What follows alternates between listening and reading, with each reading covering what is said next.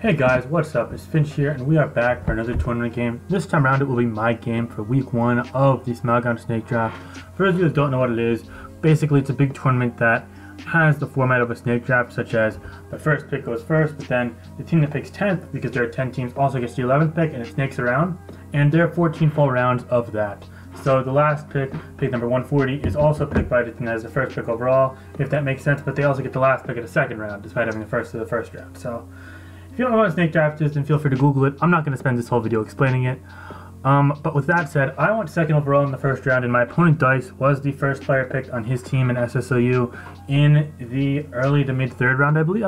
Mid-late third round, yeah, I believe. And Dice is a really solid player. Over his long history in Smogon, he's made it to things like Smogon Classic Finals, as well as putting up great records in tournaments like SPL and World Cup before. Last year he was on my team in Smogon Snake Draft, and despite being very new to SMOU, he even was able to put up an even record as well, which was impressive. And all things considered, I know Dice is a worthy adversary for sure. We've met twice before in official capacities. I beat him twice in SPL, however, back 4 or so years ago in SPL, and we played in Black White OU. I definitely got very fortunate. This year we played in Black White OU and SPL 2, and I was able to emerge as well. But I knew that in SS it was a completely different metagame, and he's a very creative player, so I knew I was going to have my hands full, and because of that, right at the bat, I knew I'd take prep very seriously. And the more and more I was thinking about it, I was like, okay, because he's a bit more of an old generation player, I knew that maybe he wouldn't be as well versed with metagame trends and what is kind of phasing up versus phasing down in the metagame as per normal, so I wasn't afraid to use something that maybe was a bit more on the up-and-coming basis, despite it maybe being predictable, because I'm not sure he was able to take advantage of it, but much on the contrary, I wanted to make sure that I was going to cover all of my bases. For example, Dice is, as I said, a more outside-the-box thinker, and because of that, I knew he could use just about anything under the sun, and sun as well, for all I know, and because of that, I wanted to use something that could, A, disrupt like cheesy teams and weather teams, such as that I could kind of retain control and not let those matches get out of hand. And because of that, the combination of Tyranitar and Excadrill seemed like a great idea for me here. In particular, I was looking more and more at Tyranitar because it offered a few things that not many other Pokemon offered. The big thing is that it's able to check a handful of very common special attackers: Kyurem, Volcarona, and Rotom Heat, all of which can otherwise be very threatening. It can also do well against things like Gengar that like Focus Blast and Dragapult, especially if it likes U-turn. And with that also kept in mind, Excadrill with Sand there is able to do very well against hyper-offensive teams, especially those that aren't of the weather variety. For example, if I'm going to face straight up setup them hyper-offense, then yes, they might be able to pick up kills, but I can potentially sweep them later on with Excadrill, especially if I keep it out of range for priority from things like Rillaboom or Bisharp. And because of that, I knew right off the bat that Excadrill plus Tyranitar would be a great fit to the team. However, I also knew that I was going to need a nice bulky backbone, as these two not only share some weaknesses, but they also don't cover everything, specifically a lot of physical attackers. And in addition to that, they both have some other shared characteristics that they don't love as well. For example, both are vulnerable to status, and both are also vulnerable to ground moves. So, some things I wanted to throw into the team were Clefable, which actually was a Calm Mind plus Thunderbolt variant. Initially, I had Urshifu Rapid over the Magnezone. The idea was that Calm Mind plus Thunderbolt Clefable is able to cover and kind of abuse Toxic scores, and Urshifu Rapid is able to abuse, non-toxic scores, but it ran into some issues, such as facing things like Toxic with Excadrill, or facing things like Amoonguss, which can do well against the both of them. Moreover, Magnezone felt like a much better last Pokemon on the team, and I'm actually using an interesting Magnezone set. Normally we see people use the Substitute Iron Defense set with Body Press, or the Choice Spec set with Analytic, or even Magnet Pull. However, this is a Scarf Magnet Pull Magnezone with Body Press. The idea is that you're able to still trap things like Skarmory and Corviknight, especially if it's not fully special defensive, but even if it is, you can 1v1 it easily. And all you need to do is weaken special defensive Corviknight, because then plus 2 Drill should be able to wear it out, especially with Paralysis being very common on this team with 2 Paralysis spreaders. And because of that, I felt it was sufficient, but also with the extra speed, it's able to revenge kill things like Swords Dance Rillaboom, Kyurem, Gengar, etc. Random Keldeo, you name it, Tracheon. So I felt like having something that was outside of Sand, quicker than base 110s or 100s or even 105s, so on and so forth, was very helpful. And I was honestly between it and Dragapult as the last member, and Dragapult made some sense as I had 4 Pokemon weak to fire and only 1 resistant Tyranitar. But I felt like, I felt like Magnezone was a great fit here. Now also what was really cool here now is that I have 1 Pokemon in Trap Spikers, and I have 2 hazard removals in Rapid Spin Excadrill and Defog Corviknight. So I didn't actually have to run heavy duty boots on anything in this team, which was actually pretty cool. And finally, I want to round the team out with, as I said before, Corviknight, which ran a especially defensive set because I was really paranoid about things like Aegislash, which are surging usage right now, and Alakazam. But it also ran Brave Bird for acrobatics, Rillaboom, and hitting things a bit harder like Urshifu or Aegislash to subbing up, because then you want to be able to break the sub after they attack into you. And last Pokemon was an itemless, maxed out physical defense Amoonguss. It was really great. Gluteless team was able to help us spread status, and in addition to that, check things like Urshifu Rapid. What else was it? Combine plus Thunderbolt. Clefable was able to at least paralyze and, you know, spam Sludge Bomb into. Yeah, and this goes on and on and on. I could make up a few things, but the point is it was a good fit. And yeah, it also absorbed Toxic Spikes, which could be a nuisance for Tyranitar, because if you let Tyranitar get status, then Pult teams are going to get really dangerous really quickly, and so on and so forth. You just really don't want to let everything get status in this game. So yeah, looking at Dice's team as an interesting build, I definitely could tell he was expecting some bulkier stuff, which wasn't even necessarily wrong for expecting, as my team was pretty bulky, and I tend to default to a more balanced structure as my teams, as you guys can oftentimes see. Bringing things like Stealth Rock Rhyperior and the substitute mixed Aegislash makes for a great synergetic pair, being able to pressure almost every single defensive backbone. In addition to that, pairing those Pokemon with some status and also Specs Dragapult can go a long way. I'm not sure if it was Hex or Fire Blast, I can't quite remember, but regardless, that was solid. And also, this was all paired with Wish plus Teleport Clefable, which means that in the long term, a Rhyperior or an Aegislash can just come in a number of times more than it otherwise would be able to, as both Pokemon like recovery, and that could help set them up a ton. And I think that really Team Preview kind of cued me up to saying, okay, with Aegislash plus Rhyperior, it almost definitely is Wish Clef. I was just unsure if it would be knockoff or if it would be Teleport, because he doesn't have another knockoff user on this team. But ultimately, I knew he was going to be Wish, Moonblast, and then either Soft Bud plus Knockoff or Protect plus Teleport, and it turned out to be the latter, but more on that later. And last but not least, it's Blissey. You know, it's just standard Blissey, standard Corviknight. I figured, one thing I was hoping in Team Preview was that he wouldn't be a Shed Shell Corviknight, as if he was Shed Shell, then I know that he'd be kind of quick to double to it and not being afraid of getting trapped, because he could just go to Rhyperior or Blissey on a Thunderbolt or Volt Switch, and that would make it very easy for him in the long haul. But also something I was like, okay, I need to figure out how I can last around these Pokemon in the long haul possible. And looking at this matchup, I actually think it kind of, you know, I don't want to say it favors him, because I think complaining about matchup, like putting yourself in a defeatist position, is never good. But I definitely can see how his win path is, and therefore I can consider how to counteract it in my own head. And the big things are this: if he is Swords Dance plus Stealth Rock Rhyperior, then I know for a fact that I'm going to have to find a way to chip it. And I think the big thing is keeping the Amoonguss as healthy as possible. But the Amoonguss really is needed to pivot into a couple of things. For example, forcing status on things like Clefable is important, and also coming in on something like Aegislash after Shadow Ball can get a special defense drop on Corviknight is also important as well. But those Pokemon can't out-damage or regenerate heavily, especially not Clefable, so I'm not too worried about that. Keeping it healthy so it could live something like a +2 Earthquake or Rock Blast, which is of vital importance basically. In addition, I know that if I'm able to force some sort of chip on that Rhyperior, then in the long term, it looks like Combine Clefable can do pretty well, especially because if I get a couple Combine boosts, then it should be able to muscle past Aegislash, especially since Flash Cannon is not going to be too a kill unless I get +2 special defense, and if he's quicker and he goes for Flash Cannon and I get a +1 Life Orb Thunderbolt into his face, it looks pretty good. One other thing is, though, he might be Iron Head on the Corviknight plus Thunder Wave on the Blissey or Dragapult, and because I knew I had to be careful, yeah, I think that's about it. Alright, so let's get into the game here. We are already 9 minutes into this narration, so yeah. Right off the bat, I go ahead and I lead off with an Amoonguss. Just want to get some status off. He leaves Blissey, I'm like, okay, so I can go for Thunder Wave. And I want Tar to take it, because if he's Toxic for some reason, then he's going to go Rock, so we'll trade. So I know if he's not going for status, I'll just go Drill and I'll Spin turn 2 and I'll threaten him out. But on the contrary, if he's Thunder Wave, I'm totally fine with this taking a Thunder Wave here. I actually don't really care in the long haul, because I know it's going to have to switch into Blissey eventually, and I'd much rather let it get paralyzed right now than something like Clefable or Amoonguss, because I want Amoonguss to get status stuff that's permanent. And the more I look at this, the more Tar is just needed for A, checking Dragapult, B, setting up rocks, and C, forcing sand damage on this Blissey to force recovers. So yeah, I knew it was the most expendable member, I knew it could still make some loose progress, and I knew that he's never toxic into an Amoonguss, so I was fine there. Fortunately for me, I was able to dodge the Thunder Wave on turn 1. Definitely a good start of the game to me. I could get my rocks up, and he's scared out by a potential choice band variant or just, you know, anything that could threaten it. So yeah, I get rocks turn 1, and now he goes Corviknight, but I'm scared of Body Press, and I'm scared of it being Shed Shell. So I don't go Magnezone as he defogs. I actually just go Clefable, and I go for a Calm Mind here, just wanting to see, okay, what he's got going. If he's Iron Head and quicker than me, which it's fair, it's fine. I could always heal off because it's not doing more than 39-40% max. And as you see there, he only does 36%. So I got a decision to make here though. Do I go and heal up here and push my luck? Do I go Magnezone? Or do I go Corviknight?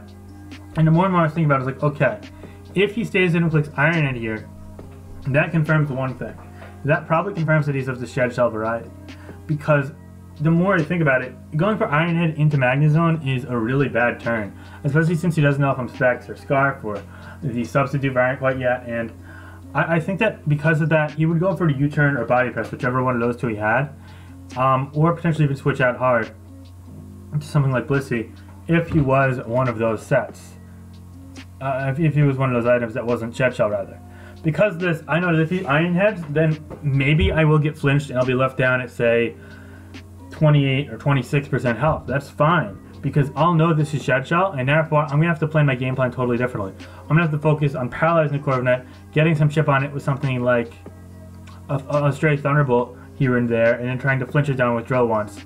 And also, if it's Iron Head, that probably means he's more likely to be specially defensive as well, because A, it's his Aegis/Answer in this team, and B, Iron Head is not as great if you're taking 50 some odd % from flamethrowers instead of say 30 some odd or 40 some odd %. So yeah, from Clefable, that is, Life Up Clefable Command, which is why you ran Iron Head to begin with. So it kind of tells me a bit about his set. So I'm okay falling a little bit behind if I could get this information on multiple sets in his team. That's basically what I'm trying to say, because if this is of the especially defensive variety, then I'm more inclined to believe it's a more offensive Rhyperior as well, and so on and so forth. It's just kind of like a trickle down, if you will.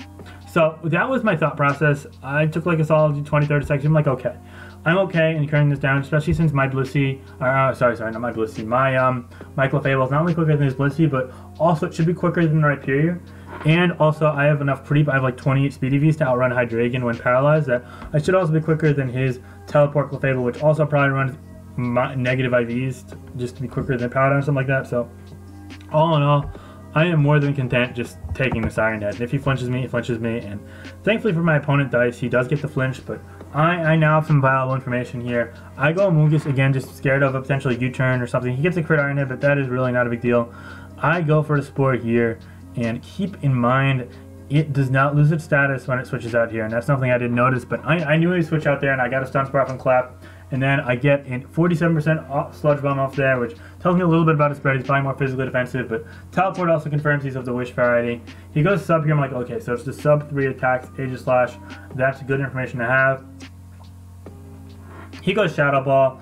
I Brave Bird to break the sub, just knowing he'd be quicker than me. I'm like, okay, if I could just stall out some Shadow Balls here until I get dropped, then I'm totally fine playing that game. I could go in and out to Amoonguss, or in and out to Tyranitar if I'm not scared of close combat, or Flash Cannon, and I'll be fine. And I think I stalled a couple. I think I actually go for Brave Bird here, knowing that after recoil and I calc this, he can't actually 2-kill me. As you see, I'll be at 46%. Yeah, I'm at 46%. So even a max damage Shadow Ball, which it wasn't even close to getting, isn't going to kill me. And he does 31% there, and he gets a drop. So I'm like, okay, it's not actually out-damaging Boost plus Leftover, so I could Roost up one more time. And he predicted the Tyranitar there, and went for a Flash Cannon, not want to waste 2 Shadow Balls again. And thankfully that leaves me at full health. So I'm kind of in the driver's seat here now. And I go to Amoonguss here on another Shadow Ball, and all does 42. I'm like, okay, this isn't actually even max plus special attack, but he's getting a lot of min rolls if it is. He goes to Rhyperior, and here's the deal here. I click Spore, predicting it to be Natural Cure Blissey. But as we saw, it was not Natural Cure Blissey. It was Serene Grace Blissey. And I don't know if that is a mistake by the opponent, or if that was purposeful for status. That is not my something for me to say. Could very easily be a mistake, could have been planned. I'm not sure. Dice has used some really interesting things, and I'm definitely not one to question his tactics. Personally, I mean, he's single-handedly evolved the Black-White metagame with things like Substitute plus Protect, Focus Punch, Breloom, for example, which I've taken quite a liking to in recent months. So I'm not one to question his tendencies. But my instinct, and I'm going to fully open up for this, my instinct in chat, as soon as I saw sleep mod activated, I'm like, oh crap, I already had something to sleep, I got a cover mask. Like, misclicked, I meant to giga, fuck. No, I did not mean to giga drain. That was a bad thing to say instinctually. Obviously people knew where I was coming from, because you don't really expect Searing Grace pussy, and obviously I'm not like saying something like blatantly offensive, but I just want to clarify, I just want to apologize. I did not mean to giga drain. No, I meant to Spore, and him being Searing Grace definitely threw me off a little bit there, but it wasn't a huge deal because he, for some reason, and I'm not saying this is necessarily the worst play he could do, but I do feel as if the health in the Rhyperior was something that was valuable. He went for Stealth Rock here, and I got a Giga Drain off. Not only does Giga Drain indicate to me that he was probably going to be a more slower, bulkier Rhyperior, at least not faster than my Clefable, but also it gave me 70% health when I have two forms of removal that are both able to come in regularly and often, so I don't think that was the best trade for him. I also get a Stun Spore on the Aegislash on the switch, which was a good play by me. And now, one thing about this that makes an interesting dynamic is, now that he's slower than me because of paralysis, he can actually go for a close combat on my Roost and do about 65-75% depending on the rolls and his spread. I don't know if he's attack investment yet, but I'm actually okay with that because A, close combat only has 8 PP. So let's say he goes for one on the Roost, and I could still probably live a Shadow Ball after that if I was at full health prior. After, like, let's say I Roost up from 60 to 100 after a Shadow Ball, right? And he goes for a close combat. I still, after leftovers, am able to live another one if I Roost that off too. Or one from neutral if I don't Roost. So moreover, that alone would waste 4 close combats. Plus, if I go to a Mungus or a Clefable on a singular close combat, then not only does he waste another PP, but also they do nothing, and then he's slower than us and behind a sub, and they could break the sub pretty comfortably. Specifically in Mungus with a couple Giga Drains, and I'm fine. So overall, I'm really okay with that. He goes sub though, and I defog here, and he just goes for a Shadow Ball. I'm like, okay. 37 is a max roll, 31 is a min roll given what I've seen. So I know the spread. I really steer figuring he's not going to waste a close combat this early, and I don't know what he did in all honesty. If he did close combat, I'm sorry. But now I feel comfortable just Brave Birning here, and he goes for what I'm assuming, yeah, another Shadow Ball. It does 36. And he gets a drop again. I'm like, okay. On the downside, I'm probably forced out. On the bright side, he now is only at 11 Shadow Balls. So he's under half his Shadow Balls, and I'm at 6 full Pokemon. I've got 92% of Mungus. I still have 12 Roosts left, and this is over half health. I'm feeling pretty comfortable here. I go Mungus here just on a conservative end of things. So he gets paralyzed. I don't know if he went for a close combat. I don't know if he went Shadow Ball. My bad regards. I go right back to Corviknight here, figuring, okay, he's probably going to switch out. And he goes to the Blissey, and it is indeed still asleep. I'm like, oh, yeah, it wasn't the smartest thing to say misclick. Anyway, he stays asleep for one turn. I swapped up, and thankfully he stayed asleep again. I was fine taking the paralysis there, but that works out quite nicely. Now I go Drill here, figuring he's going to wake up with Thunder Wave, and he does just that. That works out quite nicely for me. Now I double the Magnezone predicting the Corviknight, and I get that right. I'm like, okay, moment of truth. Is he in fact Shed Shell as I hypothesized? And well, as you can see from the switching animation, I paused a second too late. He is in fact of the Shed Shell variety. That means that he's going to get the Rhyperior for free on a Thunderbolt. Good play. In honesty, I was so close. I was so close to clicking Body Press or Flash Cannon here. But I was like, you know, what if he is specially defensive Rocky Helmet or something crazy like that? And I just didn't want to pass up an opportunity when I knew Rhyperior was already weakened. And also, if I go for Body Press and somehow he gets the Clefable in, I don't want to give it a free wish quite yet. I want to pressure it. I want to keep the pressure up as much as possible. So, Thunderbolt there does invite the Rhyperior in, but my Mungus does fine against it at this point. So, yeah, as you see, he goes Rocks again, but that's fine with me. He's back up to 50% health, but that's not a ton. He goes Aegislash, so I double the Corviknight knowing I get a defog here, and he can't kill me with Aegislash, or even he's not going to stay on threat period. But yeah, I know it's fine there. I go Roost here knowing he's not going to close combat there as a defog's likely. He gets paralyzed if he did close combat. I'm sorry. Again, that's unfortunate timing there. Anyway, he goes to his 53% Clefable on an obvious defog. Good play by Dice there. And I go hard Magnezone knowing, okay, it's time to pressure. He goes for the Wish. I'm like, okay. I'm thinking here, I don't want to let this heal up. I don't want to let the Rhyperior heal up. I don't want to let the Corviknight heal up. So I've got some thinking to do, but ultimately I decide to go for the Flash Cannon. Just the safest play. I covered that. If it get paralyzed, especially because we kill it in Rhyperior. And he goes to the Blissey. I'm like, okay, again, I'm fine letting the Tartic the Thunder Wave, and he goes for it this time. I thought he might go for the Seismic Toss predicting Drill, but I'm like totally chill. I'm at 100% with Drill, but I didn't want to risk anything. I get Rocks off here, and now I know for a fact he's going to go for a defog here. So I go for a Thunder Wave. I could have went Body Press, but he hadn't revealed it yet, and even then I lived it comfortably, so it was fine. He reveals Body Press there, but I can heal up my Clef here if I want to. But I actually go for a Combine. I'm trying to bait, trying to just bait his react, see what he does, but he just wants the Blissey. Honestly, in hindsight, and again, this is in hindsight, so recovering there would have been better off, but it didn't make a big difference. It was fine. Now I go Tar here just to drop the sand for some chip on it, and also to try and get my own rocks up. I'm fine, taking a little bit of damage as he goes right back to Corviknight, and I mean, as you see there, the seismic toss it to 24. I'm back up at 88% health now, so it's just not a big deal. Now I get Magnus on this again, and I know he's gonna go Blissey this time because he's scared of Flash Cannon. He doesn't switch out, so I'm able to go for a Body Press in the Blissey. It doesn't have 37%. I believe the roll is like 34 to 40, but if he's the 200 HP, 56 defense variant, which I'm inclined to believe he is, then 37, 38 is closer to like a mid roll instead of a higher roll. So yeah, I keep doing 39, 37, 38, so I'm comfortable with this. I'm stalling out the soft boils. As you see here, he's now down to 14, and he's going to be down to 13 here. So if I do that 3 or 4 more times, then he's out of soft boils. And realistically, it's not a hard sequence to provoke. Anyway, I doubled Amoonguss here, just knowing fully well that he is going to go something that will take advantage of Tar, such as the Rhyperior. And I get that right. I go for a safe Giga Drain there, just in case he goes for what he did before, because he could actually live a Giga Drain in sand. And he just goes Aegis Slash, so I go right back out to my Corviknight there, and he goes for the Flash Cannon, curiously enough. Prep predicting the Tyranitar. Also just trying to preserve the Shadow Ball PP. I'm fine with that. I go for another Brave Bird here. Did 45 last time, did 37 this, 39 this time. I assume average is around like 40-42%. That's fine. He gets a drop on the first Shadow Ball. I'm not loving that. He has been getting a lot of drops, but I also got some timely paralysis. And this time around, I called the close combat. I don't know if he went for it again, but I went to Amoonguss here. And now knowing that he's in the shield form and at -1 defense, I figure, okay, he's probably going to switch out, but in case he doesn't, or in case he switches out something I can sleep, I guess I go for Spore. I don't know why I Spored there, honestly, but I Spored again here. I just kept Sporing into things that paralyzed. It's silly. Anyway, this time I predicted him to go for a Flash Cannon or to go back to the Corviknight. So I doubled to the Magnezone. Unfortunately, I didn't get that right though. I went to the Blissey, but I knew I could safely Volt Switch into it, just get some chip, and bring in my Drill on a Thunder Wave or something like that, or Seismic Toss. I bring the Drill on a Seismic Toss, unfortunately, but that's fine.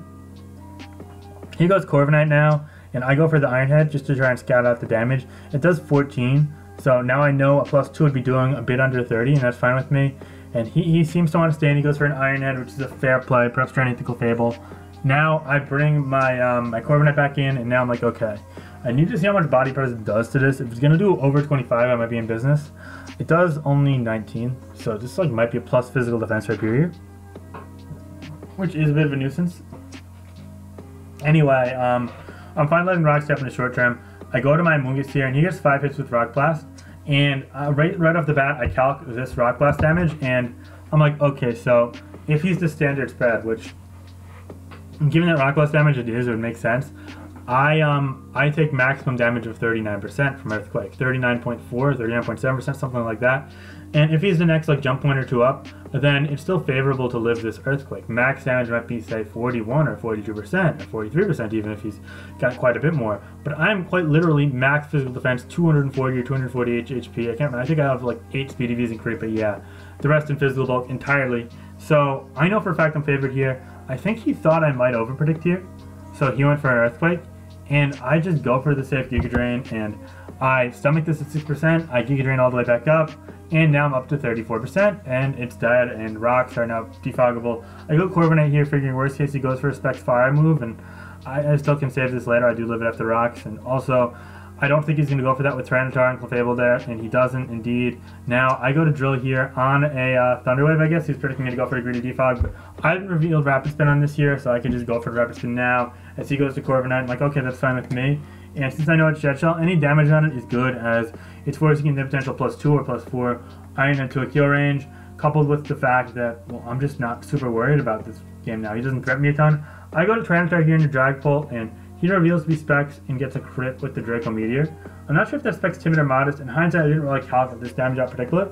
I'm still like, okay, yeah, special Dragapult, not physical. It's fine with me. I get my rocks up here though as he goes Corviknight, and now I go back to Magnezone. Fortunately for him, no power up, but fortunately for me, now I'm in a great position here where I could just try and get a play right as his Electric Green's gone. I get the Volt Switch off into the Corviknight, and he goes for the Roost. I'm like, okay, That's fine. We could push onward here. I get my Clef in, I could heal it up potentially, but I actually go X Drill predicting the Blissey, which is good for me as I threaten it. Now I could double back to Magnezone and the Corviknight if I want. But I think this time, I think I Swords Dance here. I'm like, okay, I want to see how much damage this Iron Head is going to do a +2. And it does 29, which leaves him at 41 and he roosts up. So I'm like, okay, I need to be a bit weaker than this. So I go Clefable predicting a Body Press. He goes Dragapult. I'm like, okay, I live a Shadow Ball easily here. Even if he's modest specs, that's fine. So I get a Softball up. Now finally I have that Clefable at full health. I go on Moongus here. So he goes for the Seismic Toss. And I know it's turn 77. It's a 6-5 game, guys, but I promise we're getting closer here as I'm taking out the Rhyperior. I Spore there and Aegislash again. I'm trying to get that Blissey asleep because that'd be funny, but yeah, now I double the Corviknight. I see goes Blissey. I get some leftovers there, and I go back to Drill here, predicting a Thunder Wave. I get that correct once again, which is good for me. And now I double the Magnezone, triple the Magnezone, I guess, predicting the Corviknight. I'm like, yep, okay, that's perfect.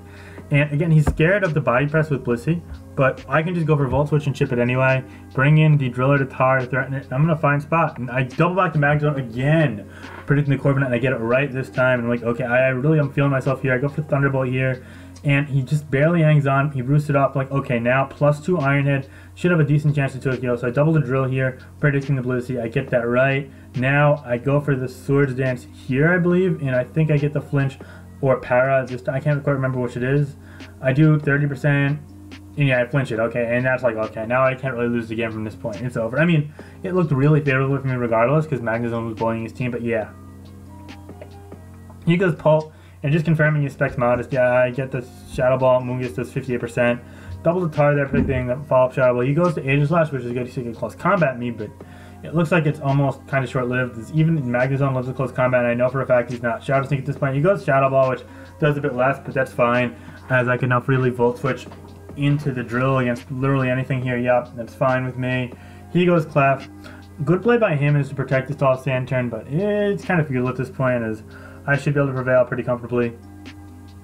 He goes Protect. Now I know I'm like, okay, Earthquake might have a chance at not killing, so I'm just going to go for the Iron Head here, take that out. He goes Dragapult once again. I go Clefable this time, thinking, okay, he might go for Drag, predicting the Tar. I get that right there. He goes Blissey, and I go for a comment. I'm just like, okay, that's fine with me. He says good game. He drops the forfeit. I say good game, and that'll be my first win for this Smogon Snake Draft in week 1 against Dice, a very good, respectable player. Not necessarily sure if he has his feet wet in SS sufficiently quite yet, but I know for a fact he'll come back and he'll probably have some amazing victory in the next couple of weeks. So I'm looking forward to seeing that, and specifically the teams he has to bring in the future weeks. He's a very creative builder, and I think his team here was pretty cool too, but I definitely got the upper hand here, so I'm really happy with how I performed. And guys, let me know what you think of this game and this video, and I'll be sure to bring you guys my games in the future weeks. And if you guys want this team, well, I'm not going to put it in the description below because I don't want to give that information to my opponents who could easily watch these videos as well. But if you guys want teams in general, then definitely stay tuned. We're going to be discussing team building and some other stuff on that in the channel. In addition to that, guys, we're getting very close to 5,000 subscribers, so if you could like and comment to help spread awareness, as well as click that subscribe button if you're one of those 40 to 45% of my viewers that are not subscribed yet. That would be amazing, guys. We're really getting close to 5,000, and I'm so excited to get there with y'all. And in addition to that, check out JamVad's book. The link will be in the description. It's just a great piece of learning for competitive Pokemon. If you're a beginner, if you're kind of a novice, intermediate, whatever you might be, he lays it all out there. He's a foundation that is basically foolproof. It is your one-stop shop to getting better at competitive Pokemon. So click the link in the description below and be sure to check that out if you're able to. And if not, then stay tuned to the channel because I'm going to be bringing you guys plenty of resources anyway, guys. I love this community we're building, and I can't wait to keep going, keep helping y'all out, and just having some fun with the game that we all love. So yeah. Anyway, guys, thank you so much for tuning in, and have a great day. Like, comment, subscribe, and peace out, guys. All right. Bye.